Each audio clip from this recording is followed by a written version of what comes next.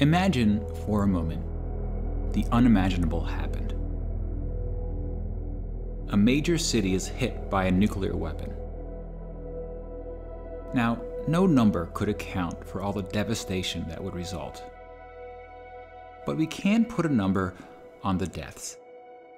At least we can make an educated guess based on our understanding of what nuclear blasts do to city structures and people.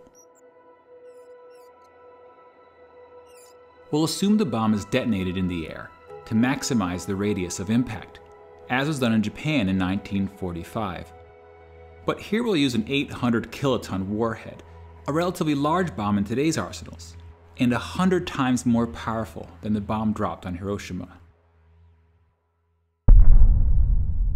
Upon detonation, a fireball as hot as the sun would expand to a radius of 800 meters. Those near the blast would be vaporized. And within a 2-kilometer radius, all buildings would likely be destroyed. And we'll assume that virtually no one survives inside this area. Which, based on population density, would start the death tally at 120,000 people.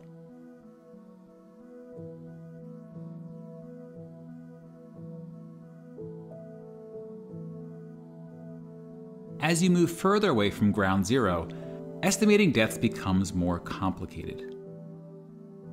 From as far away as 11 kilometers, the radiant heat from the blast would be strong enough to cause third-degree burns on exposed skin. And as you get closer to the blast, the heat becomes so intense that clothing, even skin, would ignite into flames. That said, most people in the city would be indoors or otherwise sheltered from direct exposure. But the very structures that offered this protection would then become a cause of injury, as debris would rip through buildings and rain down on city streets.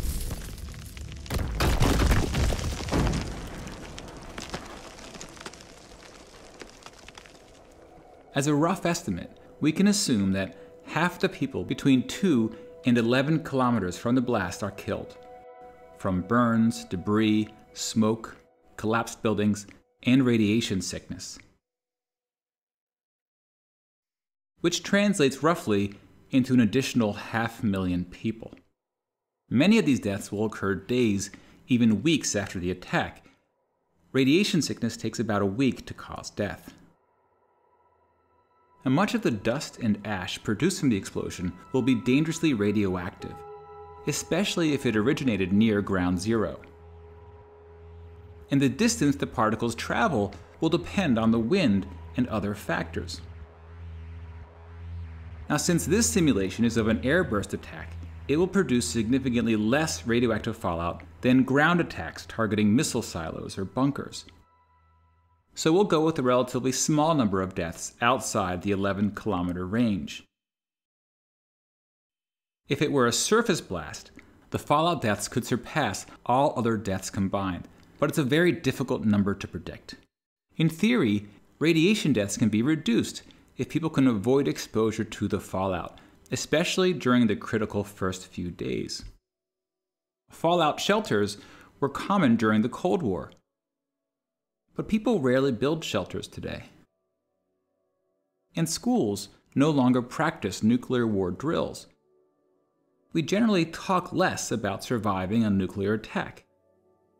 And in a way, it's good that we're less afraid of the bomb now that the Cold War is over.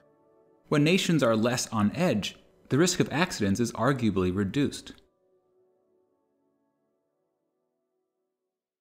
But nuclear weapons remain one of the great threats to humanity. And today, we're entering a new era in nuclear weapon history. Long-standing nuclear arms treaties are being reassessed, and countries big and small face the prospect of new arms races. In part because technology is emerging that may give one side a considerable strategic advantage, notably hypersonic weapons.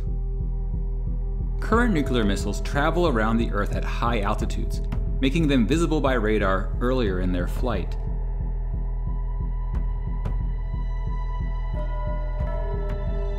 Now, some hypersonic vehicles travel close to the Earth, through the atmosphere, at least 5 times the speed of sound, giving defending countries far less time to react.